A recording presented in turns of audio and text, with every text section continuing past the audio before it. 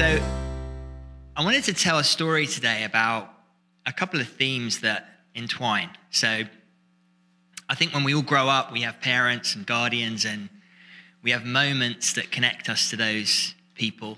And with my dad, there's one moment, and we both know it. And I've said to my dad, if I speak at your funeral, we both know what story I'm going to tell. And it's a story rooted in sports. We both love sports. We both love soccer, football, as we call it in England. But on a deeper level, it's a story about hope. And really, at the core of being a sports fan is hope. It's always about hope. And that's what keeps you coming back to watch your team, and that's what drives you on. To start my story, I'm going to go back to 1958 and a runway in Munich, Germany.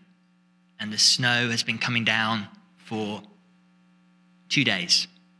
The runway is covered in a sheet of ice. And back in those days, perhaps the safety wasn't quite what it is today at RDU or Charlotte or ILM. And on that runway is an aeroplane. And on that plane is, at that time, the most talented, most exciting young soccer team in the world.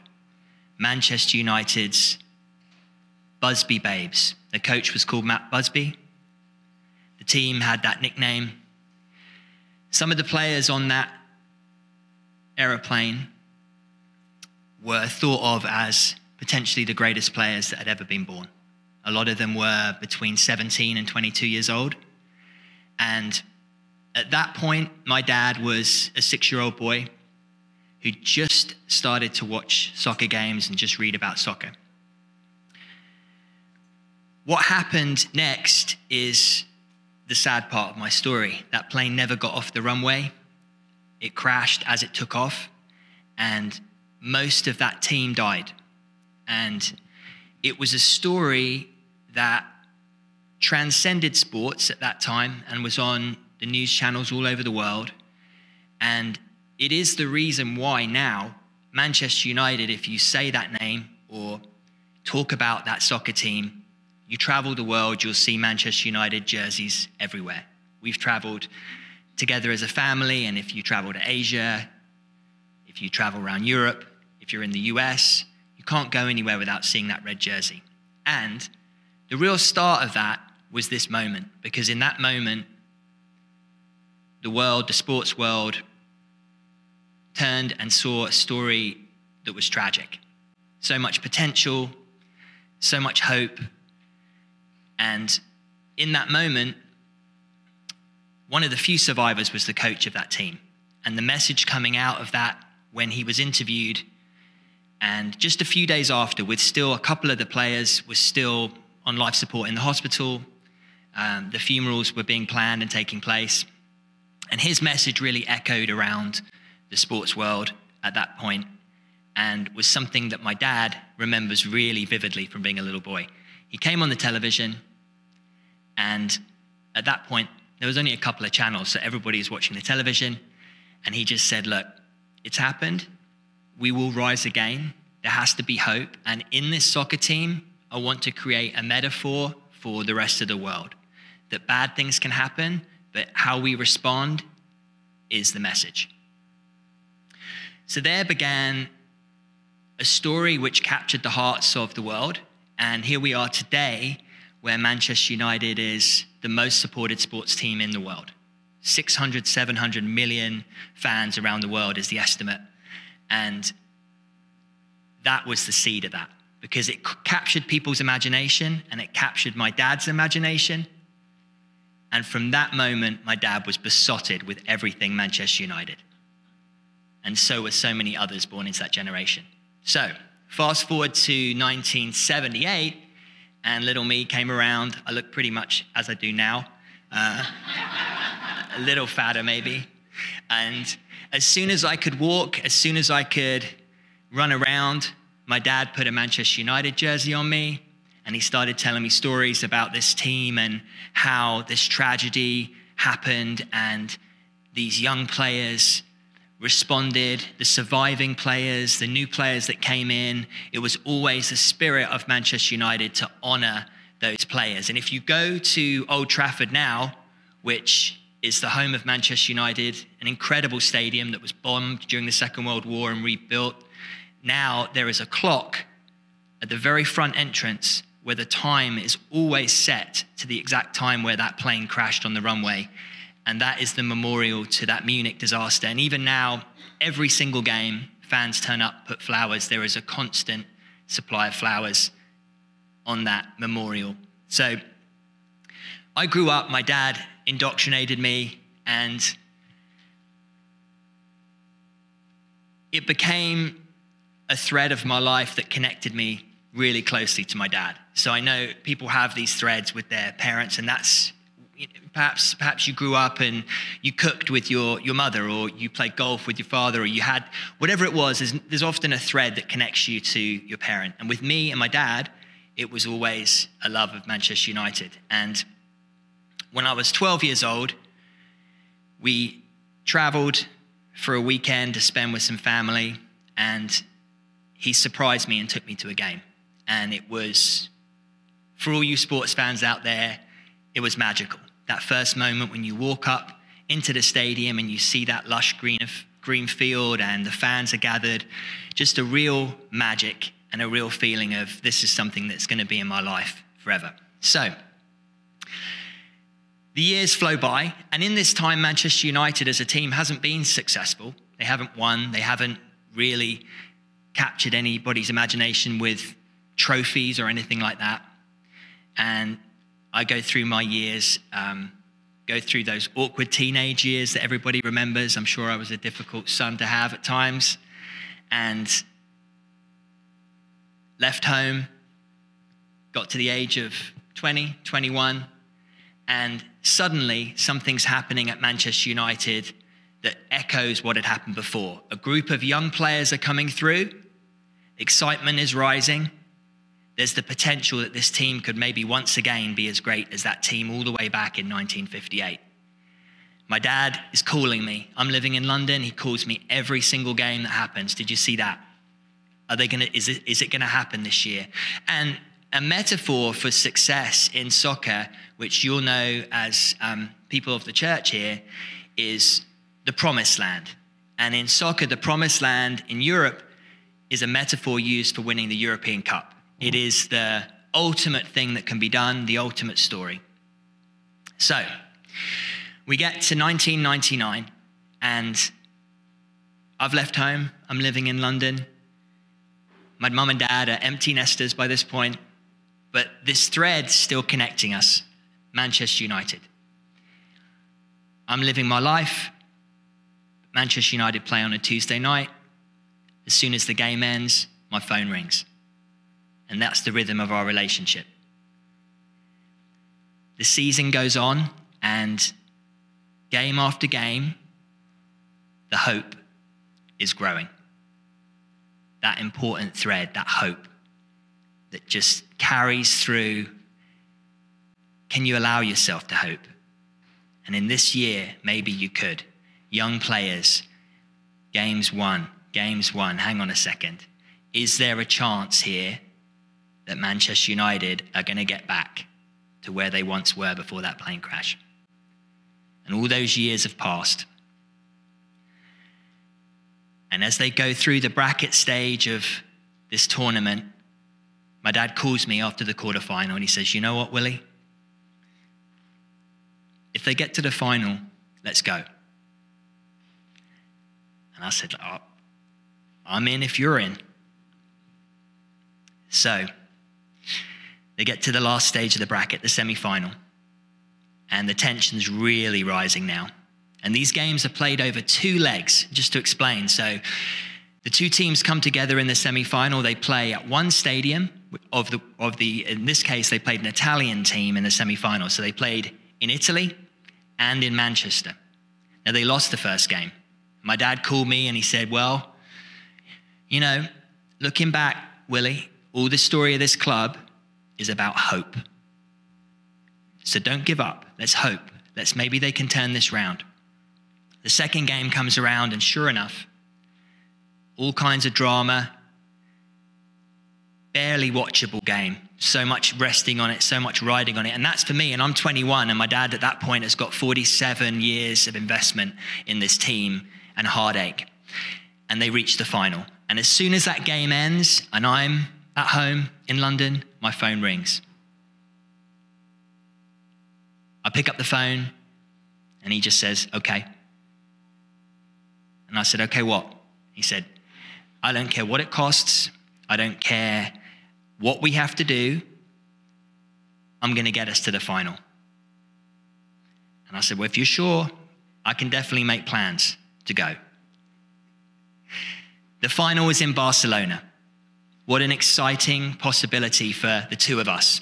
21 years old, 47 years old. This has been the thread that's connected us throughout our life. And he said, it's not going to be easy. There's going to be millions and millions of people that want to go. But I'm going to try and make it happen.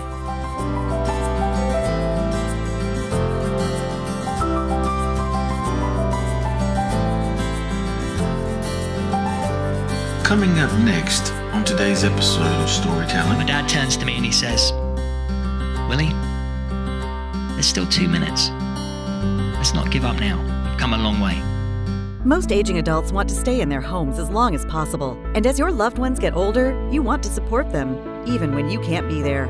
Star is proud to offer Star Alert. This new system is now mobile and has GPS compatibility, so your loved ones can live their lives and you can have peace of mind, knowing they can get the help they need with just the simple push of a button. The new Star Alert also offers automatic fall detection, so help will be alerted even if they can't press the button. Call and ask about Star Alert today. Eastern North Carolina is a beautiful place where we gladly choose to call home. And we strive to provide the best communications services. STAR is committed to improving communications to all our service areas because we want to improve the communities where we not only work, but also live. STAR Communications. We are neighbors serving neighbors.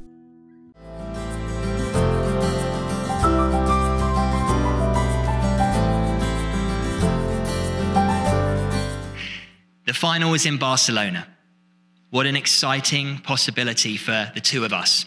21 years old, 47 years old. This has been the thread that's connected us throughout our life.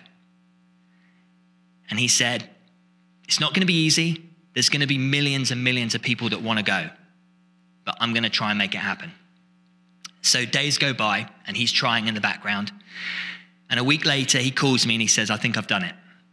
I found a travel company, 2 tickets to Barcelona. We're going to fly in. We've got tickets for the game. We'll fly back that night.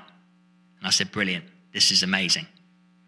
Manchester United of England against Bayern Munich of Germany in Barcelona's incredible Camp Nou Stadium. One of the most famous stadiums in the world, 100,000 people.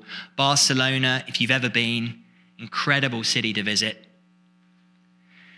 So the days count down, and amazingly, as they count down, Manchester United are also winning everything else.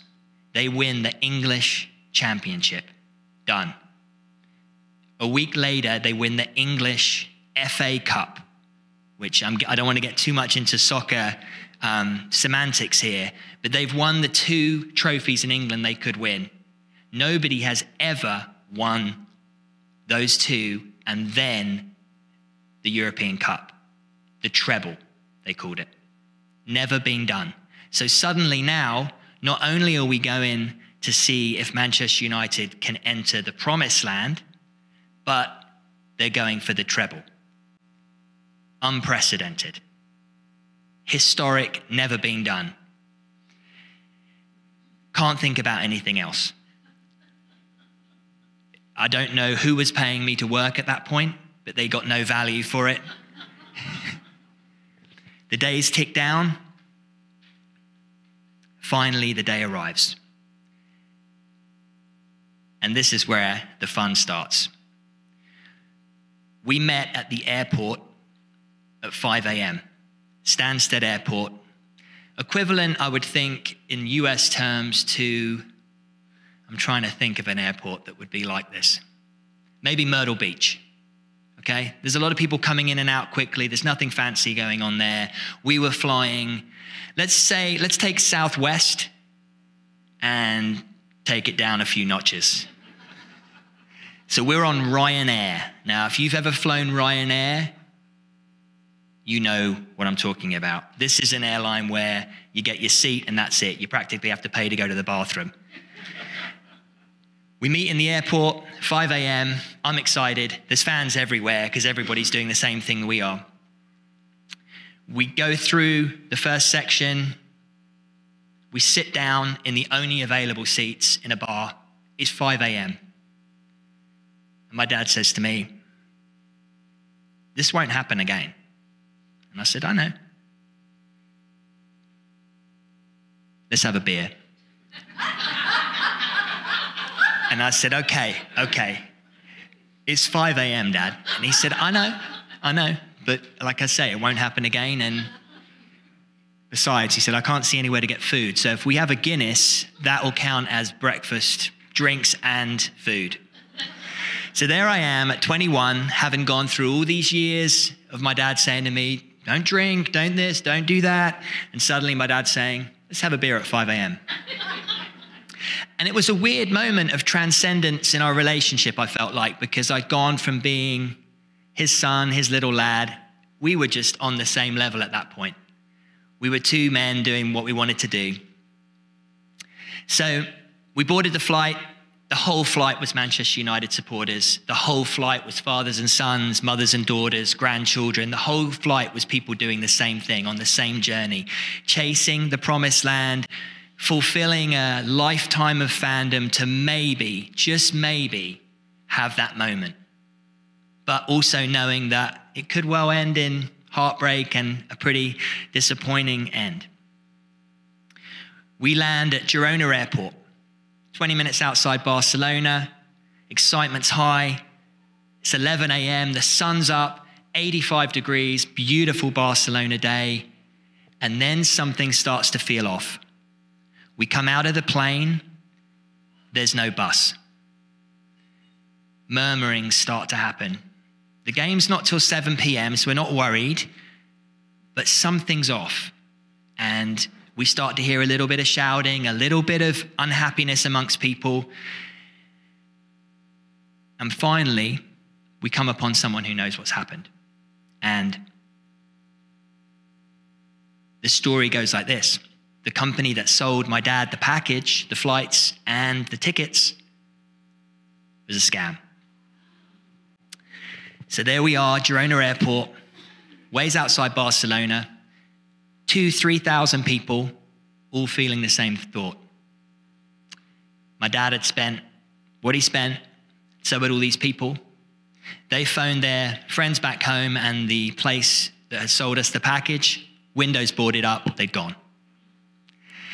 So, disaster. And my dad turned to me and he said, you know, we're here now, so what do we do? Let's make the most of it. And it always stuck with me because I thought how disappointed I would be in that situation with my son. And the police decided that the best thing for us to do was to be bussed into Barcelona because it wasn't safe for us all to be at the airport. They couldn't fly us back home until much later on anyway. So they bussed us in, and everybody was crying and upset, and there were children younger than me who were just devastated at this. We got there, and we went for a drink, and just something struck me in that moment that echoed what my dad had said to me, which was like, you know what? We can accept this, or maybe let's have some hope here. And I said to my dad, I said, you know what, Dad? I'm just gonna go walk around for a bit and just see what happens. And he said, okay, sure, I'll get something to eat. And so I walked out of that bar in Barcelona. And if you've ever been to Barcelona, there's an area called Las Ramblas, which is beautiful. It's like a street down the middle, full of people doing street activities and bars and restaurants. And Everyone else had kind of conceded that it wasn't going to be their day and they were just going to have to watch the game in a bar. But I just thought, you know what? I'm going to have a walk.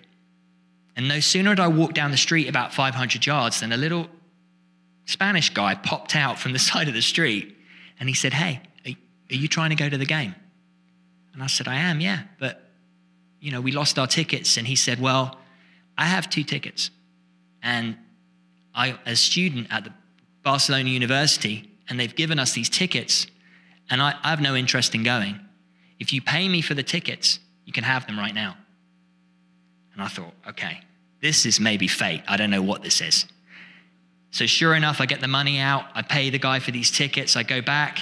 I say, "Dad, we've got tickets. And we have to keep it quiet. We don't want to let anyone else know we've got tickets. And we're also worried that maybe they're not real tickets." So we take these tickets.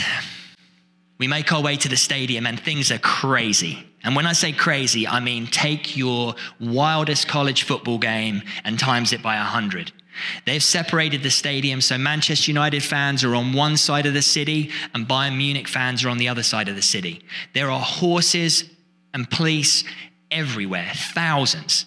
The air smells of fried food and horses and sweaty drunk men, and people are singing, and it's rowdy and loud and exciting, but we're stressed because we're not sure if these tickets we've bought are real. What if we get to the gate and they're a scam and the police... Anyway, we managed to get in. We can't believe it. We're sat up in the gods in Camp Nou, highest possible seats, 100,000 people, 85 degrees, unbelievable. Here we are, we've made it somehow. I'm conscious of the time, but I'm almost done. The game starts. Here it is. All these years for my dad, 47 years of this one theme in his life, this theme that's connected him to his son, playing out right here. What an opportunity for a moment to share with your son, but you've got no control over what's going on. The game starts. Darn it. Bayern Munich scores a goal 20 minutes in. Hysterical cheering from the other side of the fans. 40,000 Manchester United fans silent. You could hear a pin drop. Absolute silent. Is this it? This is the end of it. The game keeps going. Can Manchester United score? No. The game rolls on and on and on. Sitting with my dad, and we're chatting, and then as the game draws on, we just stop talking. Everybody around us is quiet. People start to accept what's going to happen. You start to hear it. It's okay. They still had a great year. We're still going to be proud of this team. It's going to be fine. The clock gets to 90 minutes. Big orange clock shining in the stadium. That's the end of the game by the clock. I turn to my dad and I say, "Let's just get our bags and go. I don't really want to watch them lift the trophy. I don't want to hear the end of the game." And then that theme comes back again. My dad turns to me and he says, "Willie, there's still 2 minutes. Let's not give up now. We've come a long way." And I remember it so clearly because I put my bag down, I sat back, and I said, "All right, Dad, fair enough." And they scored. The loudest celebration you can ever imagine hearing in your life. People were throwing their bodies around, hysterical. Years of release. For my dad, 40 years he's waited for that moment, and they scored. Bang, just like that.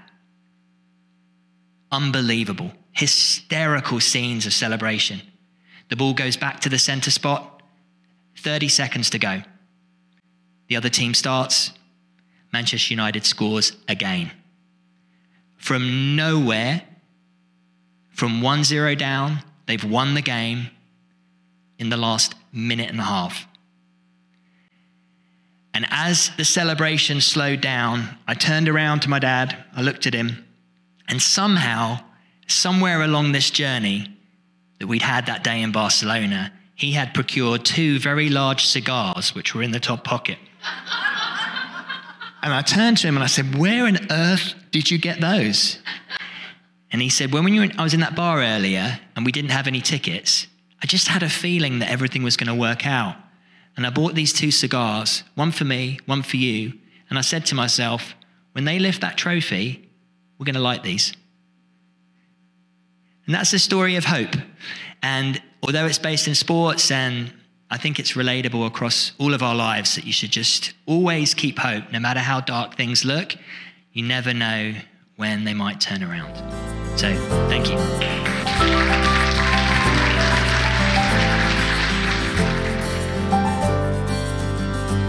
Please stay tuned. We'll be right back with more local storytelling. You're out for an evening on the town. Finally a chance to relax and forget that you left your front door completely unlocked. Fortunately, you just installed a security system from Star Communications. With just your cell phone, you can check on your house, lock it down, light it up, and get back to relaxing. He forgot to put Buster in his crate. Unfortunately, we can't help with that. Security and automation from Star Communications. Call today to find out more. If you run a business, you need sales. To get sales, you need customers. To get customers, you need exposure. Let our team of experts craft and produce the perfect video ad to reach your intended audience while making the most of your advertising dollars. Call 1-800-706-6538 or visit starcom.net to contact our Star Communications production team and get your business moving to the next level.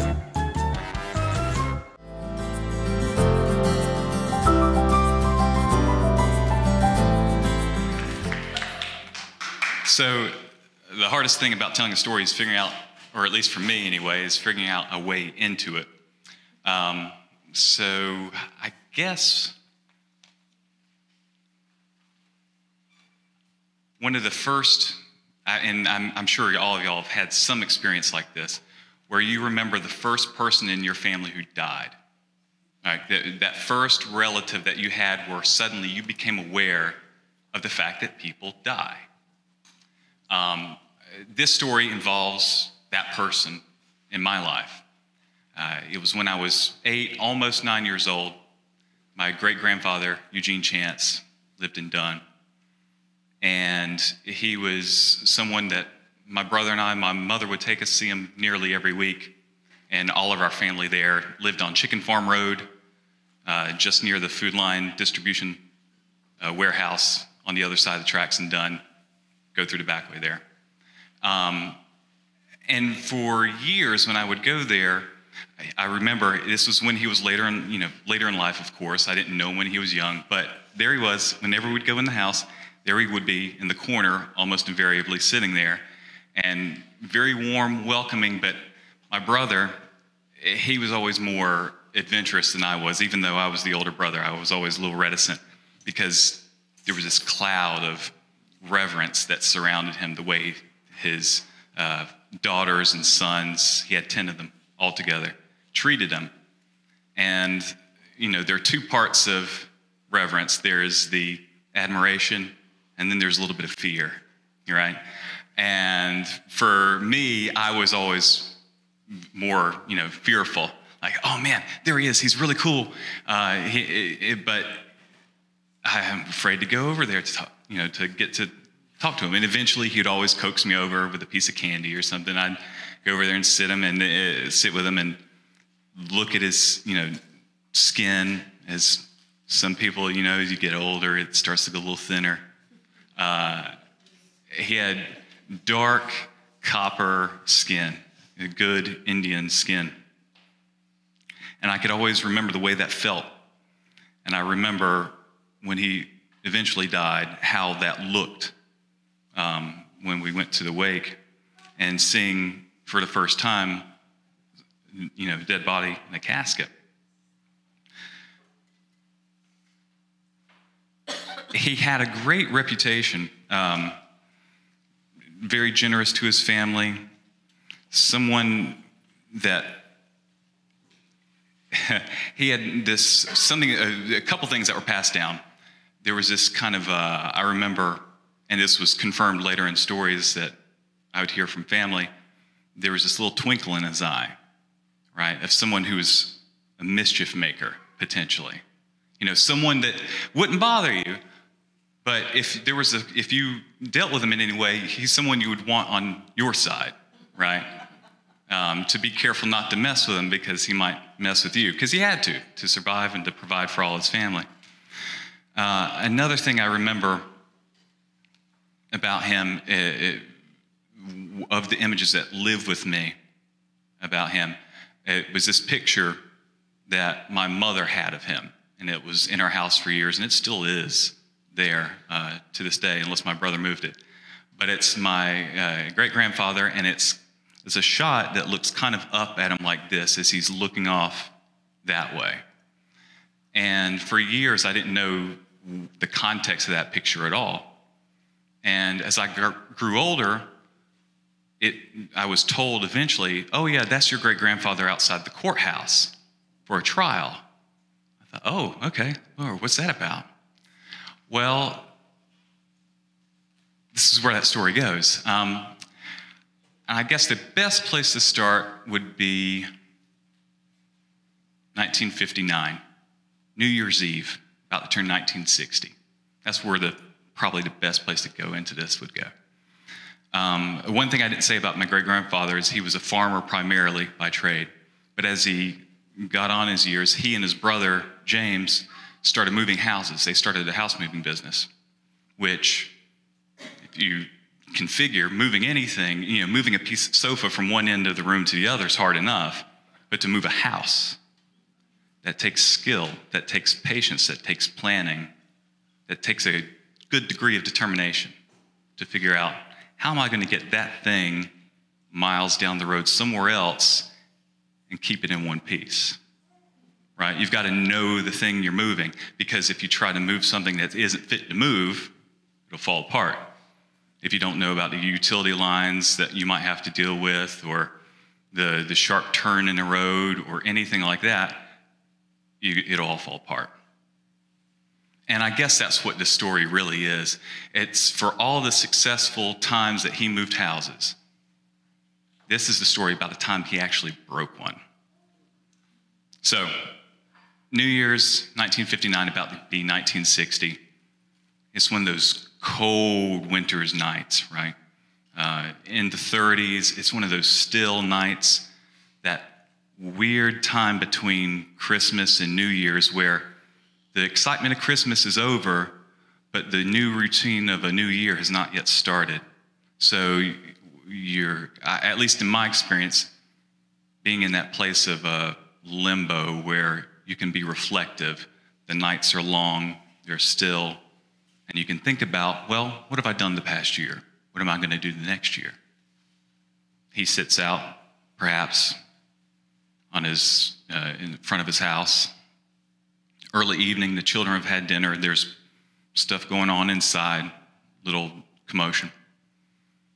He thinks about things. He's got 10 children. Some of his children are already adults. My grandmother, Shirley, being one of them. She's already moved off and became a airline stewardess in Minnesota. But his other children are still younger. They haven't all been through school yet. And the thing about this time and this place is that he was in Dunn. He had 10 children, Indian children, but they all had elementary schooling there. But for high school, there was no high school for them in Harnett County. So they had to be bused all the way over here to Clinton, to the East Carolina Indian School. It's on 421, still there. And it's a wonderful place. But he would have to do that and think about, well, he asked the Harnett County, he and his brother and some other families there had asked Harnett County for years, look, I know we've got elementary school for our children, but we need high school. We need high school. 5-6 years have gone by. And so he is thinking about that, reflecting on that. And maybe he's reflecting about other things, maybe a little gassy from something he ate. My mom would tell stories about him just breaking wind in bed with his wife when she slept over. It could have been 100 things he was thinking as the new year ticks down. And then, out of the blue, on New Year's Eve, you hear this big commotion. But it wasn't an unusual New Year's commotion. It wasn't the celebration and fireworks of a new year. It was actually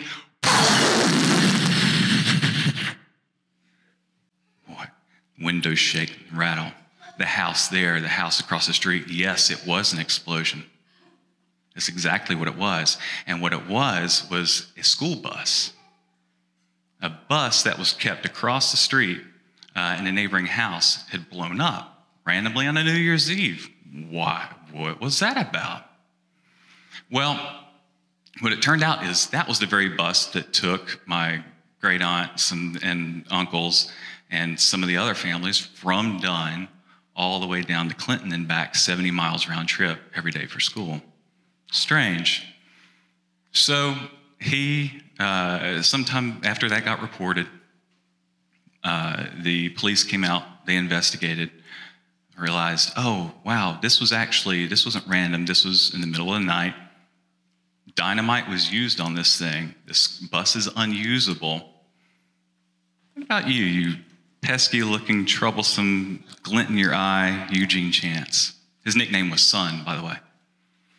And what about your brother, Jim? You both look suspicious. What's that about? Did you blow up the bus? Well, no, what are you talking about? Why would anyone blow up a bus? Our kids need education. Why would we do that? That's the only way to get them there. They investigated, eventually didn't find anything, or didn't charge them ultimately. But that did lead to more insistence, because there were enough people there who knew, yeah, that had to be those Chance boys. They definitely blew it up.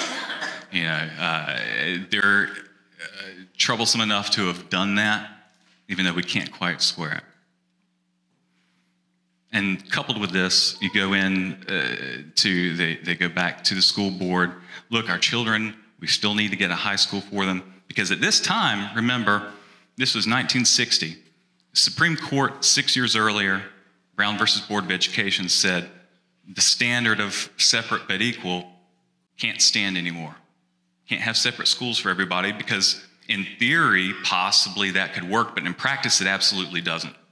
Because you're getting separate right, but you're not getting the equal part right.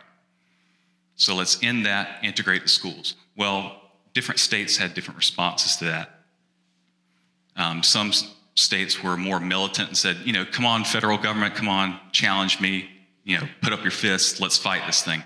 North Carolina was a little more subdued about it. They had the North Carolina Pupil Assignment Act, which really was a way for the state to say, local governments, school boards, you all get to decide who goes to what school. But the way that law was structured was to say pupils are to be assigned to the school that they've already been going to, that they've historically gone to, unless there could be some change in circumstance or something like that. So following, this law had been in place for several years after Brown, as a kind of covert backdoor way to, maintain segregation in schools. Well, for years, not only had my great-grandfather and his relatives asked for high school for their kids to be educated. They'd also gone through the trouble of, filling out the assignment forms to say, look, we are taxpayers in this county, if nothing else. We're at least citizens. You're not going to let us go to the white school. And all of a sudden you're telling us, y'all just pretend you're black, right?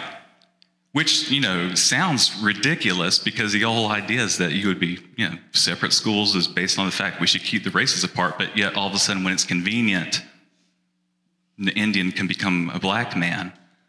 And that shows up by the way, in the census records. If you look at census records of my family for years, the Chances were always labeled Negro, Negro, Negro, which is fine in a way, because it illustrates the erasure that can happen to Indian identity. It becomes one thing in one context and one thing in another, depending on how convenient it is.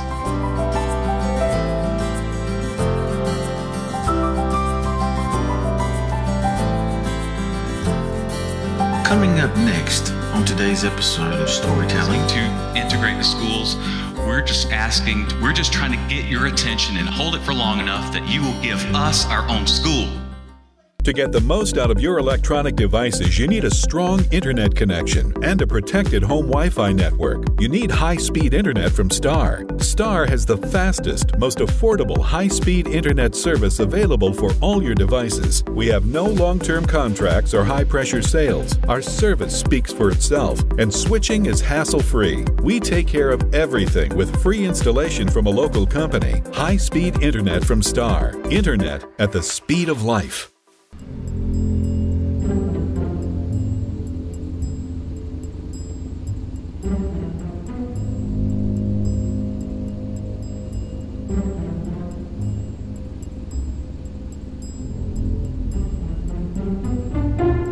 Let's get out of here.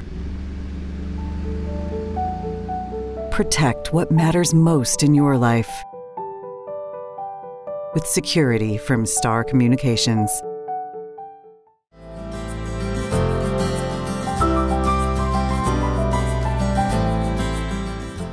The story. So, bus blows up. But it's not over because no one wants to, all of a sudden the Harnett County School Board doesn't want to say, well, okay, you've blown up our property. Yeah, bring your kids, because what does that encourage? You know, you don't want to encourage acts of domestic terrorism, if that's the way you want to label it. So eventually, kids still not let in school, And eventually my great-grandfather, Eugene and Jim, they say, well, let's just do this. We've heard about those sit-ins over in Greensboro, the boys sitting in the restaurant there. Let's do that, but let's send our children into school. So that's what they did. Next, when school started back up, my Aunt Juanita, who's still alive, her cousin Imogene, and a handful of others, they walked in to Dunn High School, weren't properly registered, but they walked in, sat in the classroom. And no one knew what to do with them. Do we treat you like students? Do we not? Called the police. They come out there and the police are saying, we don't want to, these are students, these are kids. We don't want to walk them out there in handcuffs. So can we politely ask them to leave, please? Yeah. They do. Next day, students come back. Aunt sits back in there. We're going to sit here and just wait. And my Aunt Juanita is very, like a less, she's got the same glint in her eye, but she's very polite about it. She's not looking for trouble, but if you take her to trouble, she'll handle it just fine. So they sit in again, get escorted out again, and eventually they get that's when my great-grandfather, they go to court. They were taken to court, and the school board was asking them, please tell these men to stop sending their children to school. That's essentially what it was. So there was an injunction issued against them and fines levied against them saying, you are not allowed to send your children to this high school. So they did what anyone at that point would ultimately do. They get an attorney, firm out of Fayetteville, and they start this lawsuit against the Harnett County School Board. Now, it seemed fine. This would just be something playing under the radar because the Indian population isn't very large, especially in Harnett County at that time. And they're all mainly around Dunn anyway.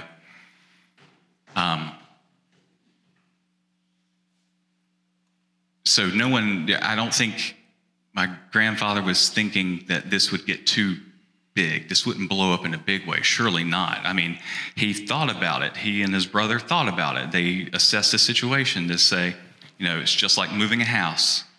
We're going to think ahead and know kind of what we should do. We kind of know what to expect. We'll get these attorneys, and all we're asking for, we're not asking to integrate the schools. We're just trying to get your attention and hold it for long enough that you will give us our own school. This isn't about, installing Brown versus Board of Education and making it law in the state. This is simply about having a high school for ourselves, right?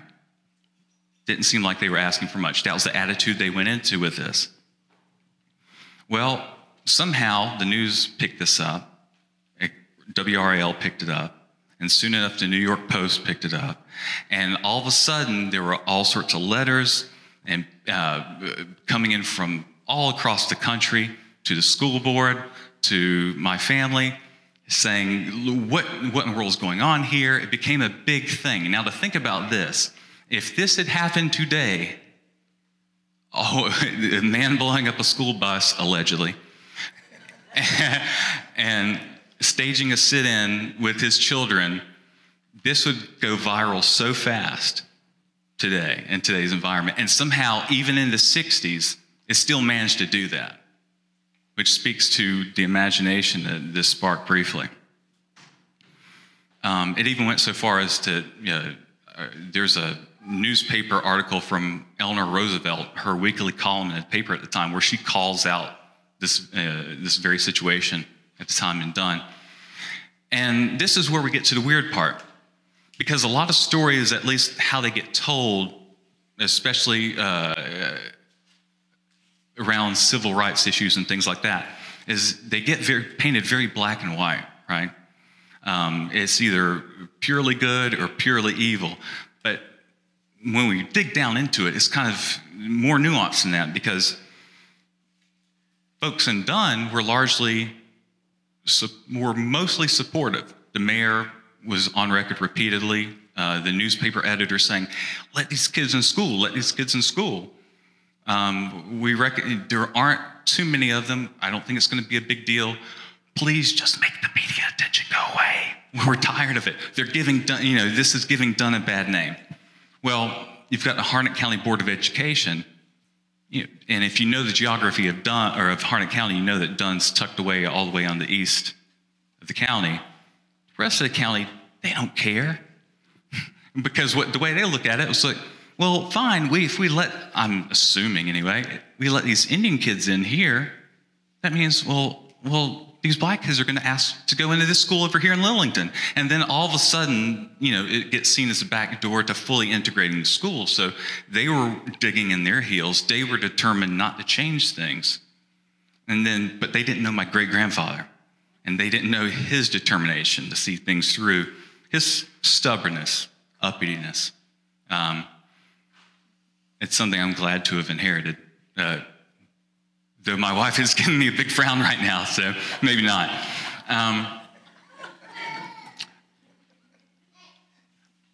So the Harnett County Board would keep finding excuses not to find a resolution to this situation. This led to this court action. Eventually, let me put it this way. There came a point, part of the way into the litigation, where my grandfather was faced with a choice, right? How far are you willing to go to get your kids educated? He thought all he was trying to do was just get a separate high school for his kids, his relatives, his friends, his people of his tribe. But the question then got changed for him and for everybody. It was either stay segregated or get educated. Do you give up this sort of tribal sovereignty, which is a bigger issue for a whole other set of stories? Do you give part of that up in order to provide an opportunity to provide a future for your children?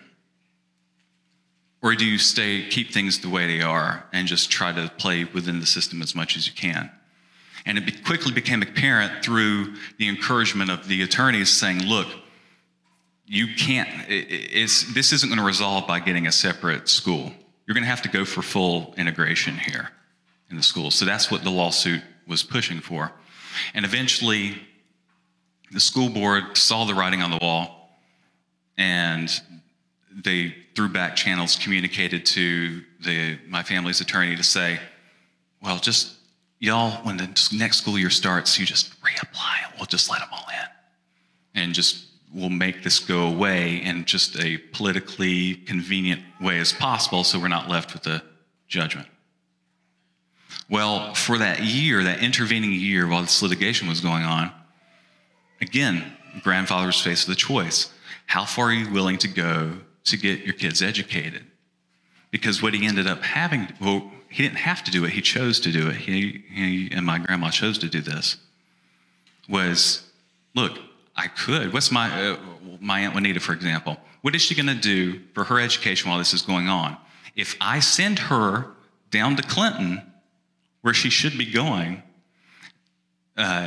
even though I'm not a taxpayer in Sampson County, if I send her down there, then I'm just reinforcing the status quo and giving in. I'm not going to do that. But I can't not have her just sit around and, do work at home. Her education's important. So what he ended up doing, ending up sending Juanita and her cousin to live with a white family in High Point for the following year, sending off his teenage daughter, who should be in high school, there at home, instead to live with some other family and get educated for the time.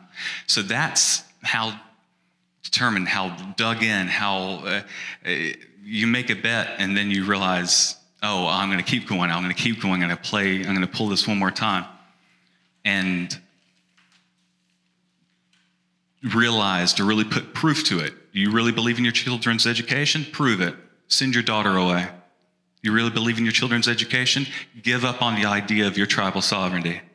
If you really believe in yours, what will you do to purchase a brighter future for your kids? So he did that. Next year comes around, school year comes around, and for high school, this actually there was never a trial in this case because it got resolved secretly the next school year. Kids went to school, and as they reported at the time, the Indian kids had a tough time because their education wasn't as good previously. Had a tough time in school, at least adapting for a while. But, and you could say, well, that's unfortunate. One thing that I think about that I'm jumping to immediately, I had notes here and I've just completely stopped regarding them, is the fact that the thing he was fighting for, he and his brother were fighting for, isn't ultimately what they ended up being party to, because there were so many things that came out of that. So they got their kids into Dunn High School. That same within the year, they had desegregated it and allowed black children to also go there.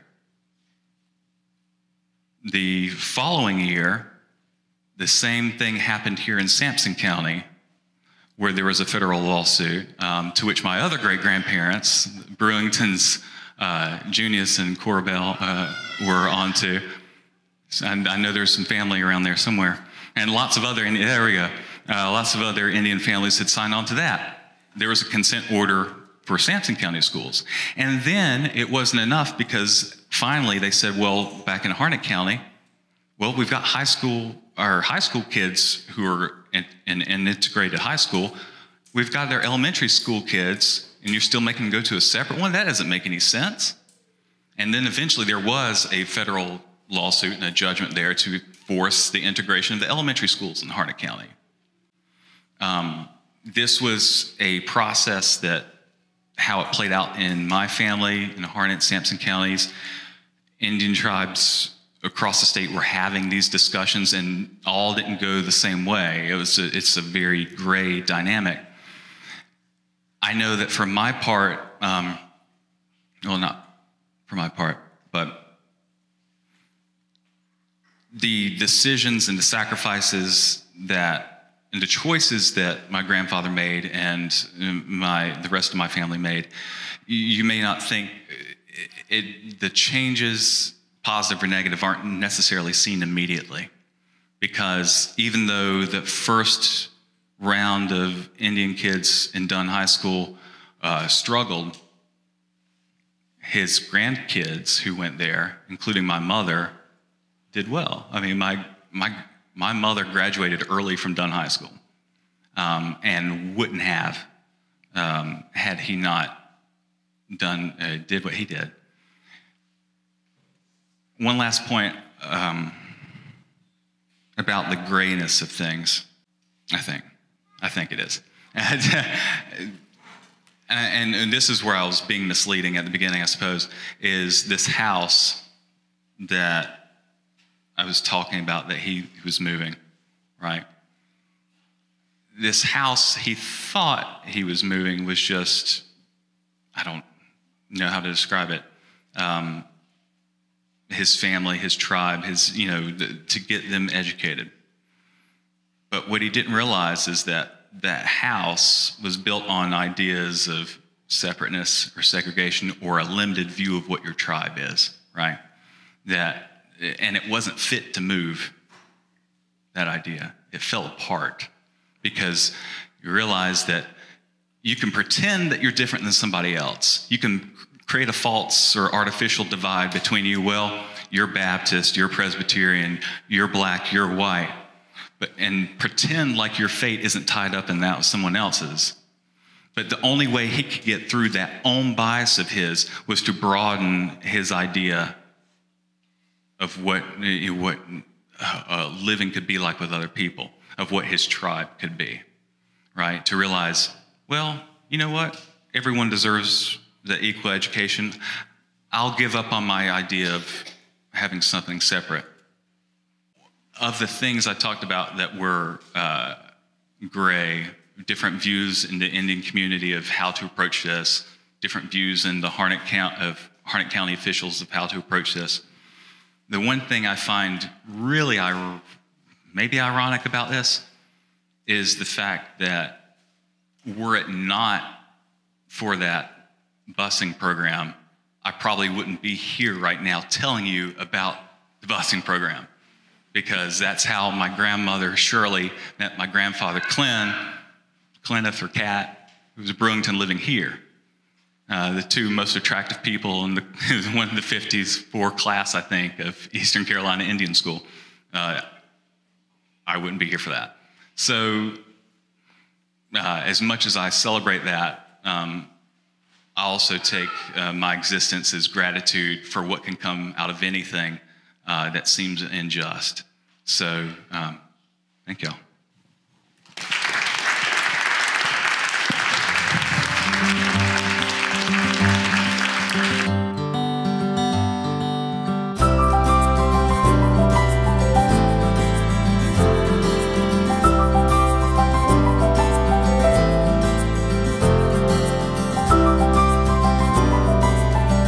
Thank you for watching today's presentation of Local Storytelling, brought to you by Graves Memorial Presbyterian Church. Be sure to tune in next time for another episode of the Community Storytelling Festival.